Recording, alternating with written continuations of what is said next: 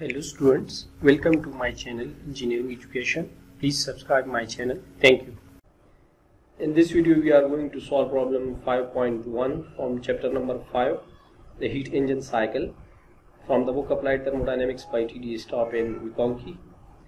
The statement of the problem is very simple. We have to find the highest cycle efficiency possible for a heat engine operating between 800 degrees centigrade and 15 degrees centigrade. In this problem we have given only the temperatures, so we will write the given data. Here temperature T1 is 800 degrees centigrade. It is the highest temperature in this cycle. If we look to the TS diagram, temperature specific entropy properties diagram, so T1 is 800 degrees centigrade and temperature T2 is 15 degrees centigrade. So if we look to the whole cycle, this is the Carnot cycle on TS diagram. So there are 4 thermodynamic processes involved. 2 are isentropic processes and 2 are isothermal processes. Process 1 to 2 is isentropic, process 3 to 4 is isentropic process. Similarly, process 2 to 3 is isothermal process, and process 4 to 1 is again isothermal process. So we are required to find the highest cycle efficiency, and that is nothing but the Carnot cycle efficiency. So we have to find the Carnot cycle efficiency. So to find it, it's very simple. The derivation for the expression of Carnot cycle has been derived in the text. Carnot cycle efficiency is equal to 1 minus T2 by T1, and it is derived from the TS diagram. This Q1 is actually, this is the grass heat, and it is the area under the curve 4, 1, 2, B, A and 4. So this is the whole area. Basically this whole area represents Q1 and it is the grass heat.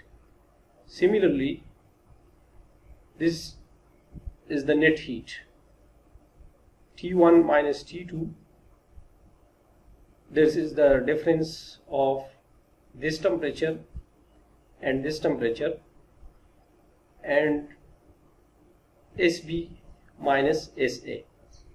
So if we multiply this side with this side, we will get the area of this square, for example. So this is the net heat of the cycle.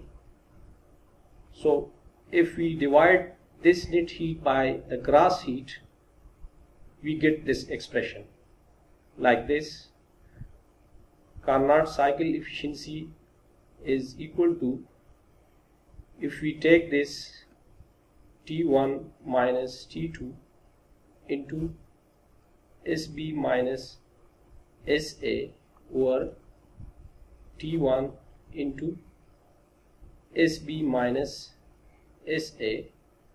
So this is common, it will be cancelled, and if we simplify this, we get the expression for Carnot cycle efficiency and that is T1 minus T2 over T1.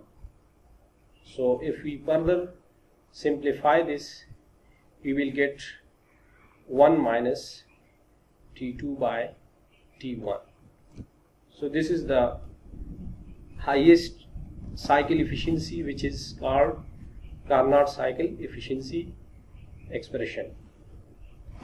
Now putting the values of temperatures T1, which is 800 degrees C, and 15 degrees C, we will convert these values into Kelvin. So it will become 1073 Kelvin, and it will become 288 Kelvin.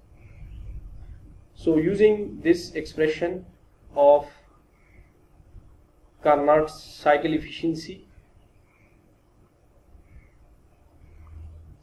1 minus T2 by T1, so it will become 1 minus T2 is 288 Kelvin and T1 is 1073 Kelvin. So if we simplify this, we will get 0.732. Further, if we write it in percentage, so it will become 73.2%, which is the highest cycle efficiency for this cycle.